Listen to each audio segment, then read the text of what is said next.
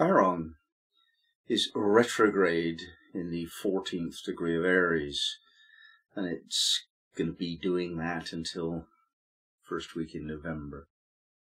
Now, Chiron is a rather unusual energy, unusual in the sense that it's not the inner planets, very personal, and it's not the outer planets either, very objective and societal, historical.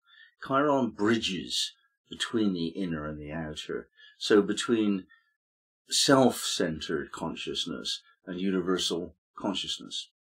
And it is interesting that when planets are discovered, the wisdom that they hold, the secret, the mystery, the magic that they hold is uncovered at that time.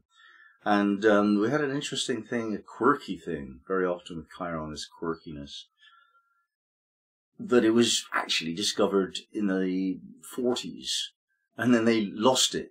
And then it was discovered properly, shall we say, in 76, I think. And around that time, a lot was happening. There was an unfolding of consciousness that was unusually accelerated, that had to do with the 60s revolution, but didn't really become mature in terms of like making a real difference to the lives of a significant number of people until the 70s.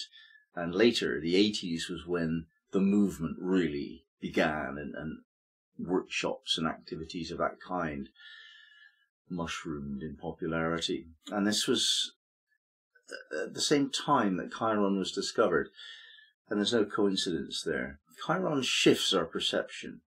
It changes us, basically, I would think, from being pessimists to being optimists. I would say that's his fundamental job, introducing a way of interpreting our issues, our neuroses, our problems, so that they're actually gifts rather than penalties. And that shift is a dance within the mind, within the brain even. We're changing the operation of the synapses in the brain to make us think differently. And to learn how to use Chiron properly, really we have to train ourselves in every moment to turn a negative thought around. I've introduced for myself a personal discipline. If I catch myself thinking a negative thought, I'll say a little prayer. So I'm kind of conditioning myself to turn any negativity around by affirming positivity when I experience myself as negative. So I'm training myself towards greater and greater positivity of thinking. So that's what Chiron is doing wherever it is. And we have the very delicate job today to discuss Aries 14. Now, the serpent coiling near a man and a woman, making relationships sacred. We get drawn into relationship by sexual desire and emotional need to learn how to internalize polarity. Rebellious immaturity is only to be dealt with when we master polarity inwardly, rather than by seeking another person to make up for our lack of wisdom and emotional poise. Facing relationship in sacredness is the key. A man and a woman with a serpent coiling nearby. What does that remind you of? It's the Garden of Eden, Adam and Eve. And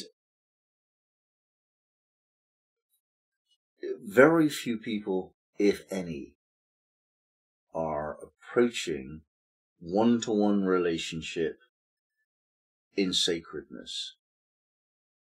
And that's what's advised here. We have come a long way down from the time when sexuality was celebrated in a prayerful way, in a sacred way, as is taught in Tantra. And there may well be practitioners of Tantra, there certainly are in certain places, who can understand that the energy of sex is the highest, the the raising of the Kundalini is at play here. The Kundalini is basically the energy that links Shiva and Shakti, or cosmic consciousness, and earthly spirituality. So it's the physicality of form and the nebulousness of energy doing their dance and creating this buzz of electricity up the spine, which goes through all of the chakras. Now, the word Kundalini has become a bit of a byword for all manner of other things by way of relationship, and we're not really only talking about creating a wholesome engagement with your partner. That's absolutely part of it, but it goes beyond that. We're talking about the serpent, and the serpent is reminiscent of the Kundalini. It's a metaphor for the Kundalini. Now, the Kundalini energy is vertical, and the serpent is typically lying on its belly nowadays. And this is the fall. The serpent has fallen from the vertical position to the horizontal. In other words, the Kundalini energy is no longer operating. That's what that metaphor means on the esoteric plane. So to raise your awareness of the sacredness of sex is to take the energy up from the base elements of your being, the base chakra, the second and third chakras, these lower chakras, which are potentially sacred. It's just that they have degenerated and we have a distortion of energy in them. So it's not only lust that replaces tantric sex, it is also aggression and greed and fear, and those kind of energies. The lower energies of our body have been distorted because they're not sanctified, they're desecrated, and that's the fundament of change that must occur for humanity as a species to rescue itself. We've degenerated and degraded so much since the golden times before history that now we are in this terrible state that we're in, where greed and blame and guilt and these heavier dark energies have replaced the lightness that should be there. So Aries 14 is a very big message, really. It is to at least begin to honor your relationships, especially sexual ones. It's wider than this. It's even wider than the concept of relationship. It's to do with honoring the relationship within you of the male and the female energies. So a part of you is soft and caring and responsive and accepting, and a part of you is assertive and thrusting and decisive and so on. Each of these parts of you have to be unified in a sacred way, so that you're not habituated to one or the other style of being. And especially if you've got a certain body, like a male's body tends to attract the male energy, so men are more often aggressive than women. It's by no means universal, of course.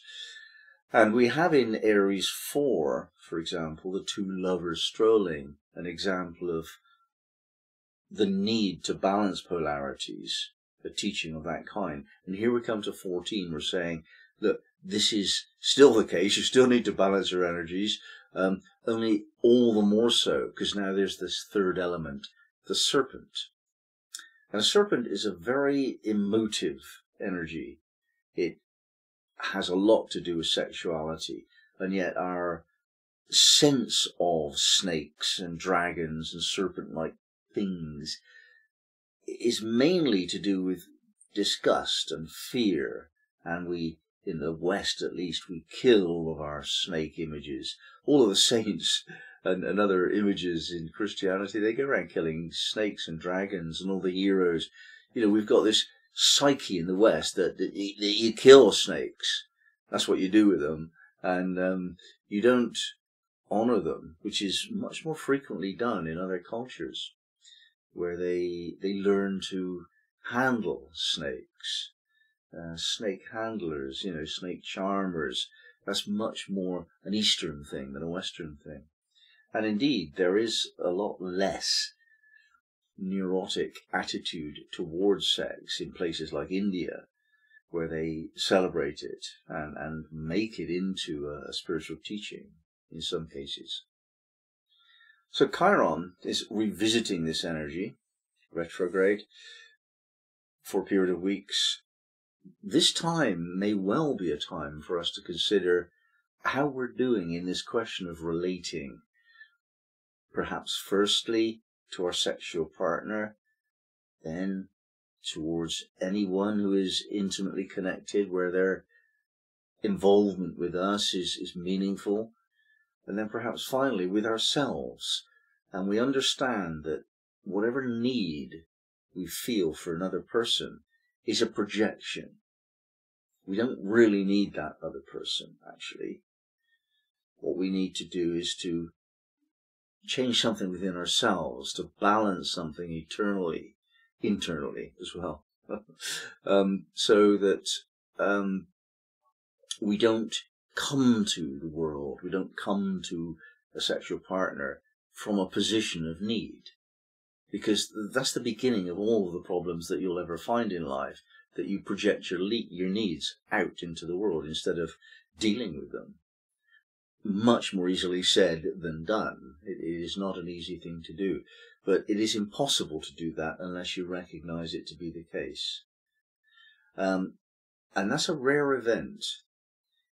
How many relationships are fundamentally based on finger pointing? It's your fault. You did that to me. One way or the other, it may be that one blames and the other puts up with being blamed. Don't know who's the worst offender there, to be honest. They're equally complicit in that blame game. And it's not okay at all. If you hold anyone else responsible for your feelings, you've missed the point entirely. Everything you feel is yours. And if you feel neediness for another person and you require them to be a certain way, you're robbing them of their freedom, of their sovereignty, of their essence self by doing that. And they're allowing you by allowing the projection to be put onto them. That doesn't work. It's not only wrong and silly and counterproductive, it just doesn't serve you. It doesn't work. It creates a falseness that can't survive. So Chiron is saying, look, think differently about this. Change your mind about what relationship is, what you want out of relationship, balance with what you have to give. And if you think about a typical relationship where each is actually blaming the other to some extent, that necessarily sucks energy out of a relationship. If you blame someone else, you're not feeding good energy into a situation, you're withdrawing it, you're sucking it out to deal with some hole you have within yourself. And that means that the two parents, shall we say, of children are sucking more out of the relationship than they're giving into it. And the shortfall of energy in that family situation is made up by the baby. And the baby then is trying to give love to both parents to deal with their absence of it. And the baby grows up to be in shortfall too. And then they become a parent whose inclination is to blame. And it goes on and on and on. And the sins of the fathers are meted on the sons throughout all of the generations. The only way to stop this is to stop blaming your partner and to take responsibility for all of your own feelings. And if you feel neediness, then just speak of it. I feel neediness. If you speak of anger in the same way, I feel anger. Not I'm angry with you or you did that, but I'm experiencing anger at the moment. That must have come from my personal history. And your partner can then help you talk about that. And as you talk about it, bit by bit, over time, that heals it. And that's Chiron's job, is to change our approach to pain and hurt and suffering, and to turn what we perceived before as the wound into a gift. So when you've learned how to do this, you can help other people who've got the same issue that you had. That's Chiron's workable way of going forward. But mainly it's to do with perception, perceptual shift. So if we just take this opportunity when Chiron is going through Aries 14 to look carefully at how we relate to people, especially the special other in sex, and just see whether or not when you're involved in intimate contact, your energetic exchange is loving and giving and energizing, or whether or not it's actually claiming and taking and demanding. Which of those two is more likely a description of what you're doing? Either way, one of you is maybe taking more than the other, but either way, if one of you is taking, it's not okay. That's for this to be what you want it to be, and what humanity wants it to be. Both of you have to give a little bit more than you take, and then there's this development of love and superabundance of caring energy, and that's what the children pick up on later, and they get to live in an atmosphere of love because each partner is giving more than they're taking to each other.